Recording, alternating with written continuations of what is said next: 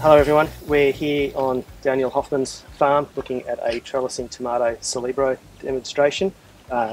We've got a few different treatments to show you here. To start with, we have the untreated, so that starts here. You can see where the blue taps are, comes down to these blue taps down here. In the foreground, 4 litres per hectare of Salibro. On this side, one of the commercial standards. And standing there, or behind Daniel, we've got a second commercial standard. So what we were going to do before we dig up some plants is just run you through how the fruit's positioning at this stage of the crop and what the yield perspective or potential looks like. And then we'll dig up some plants and show you how the roots are looking. So if I can hand over to Daniel and get him just to talk through how he sees the fruit set appearing on the bushes, that'd be great. So you can see where the Salibro has gone. The plant is obviously much higher than the untreated control area. Might be hard to see, but the truss is already almost fully formed. So if you look there, we've already got an almost fully formed first truss. The second truss is quite long and strong as well, and it's pretty consistent throughout the trial area. Looking right next to it where the control untreated area was, we've got 2 fruit set on the first truss. The second truss is looking nice and weak as well, and that's consistent to where all the untreated area is. I mean, you look over here as well, this is another commercial product that's already widely used.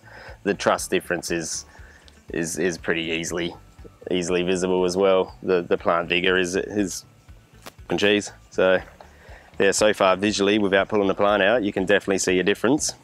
Yep. All right, so we'll pull some plants out. Yep. So this is the untreated that we're pulling out to start with. I'll just wash it out. I'll just take these off. Tie it. That's right. All right. You can see here the untreated, the root system, and the damage that the nematodes have caused. If I get you to hold that one down so it doesn't get too ugly.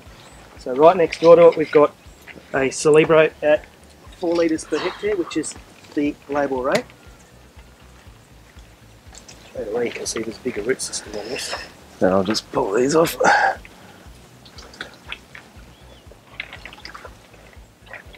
Wow. Wash this out. You can see the root system. And that's right next to the controls. So that's right next door. You can see the difference in the root system. And that's probably getting minimal Salibro as well, being right next door. Yeah. The pressure from this side is definitely going to come over to that side too, but the difference is crazy. The difference is remarkable. Yeah. If I hold both of these up, so you can see the difference in the root system and what we're getting out of it.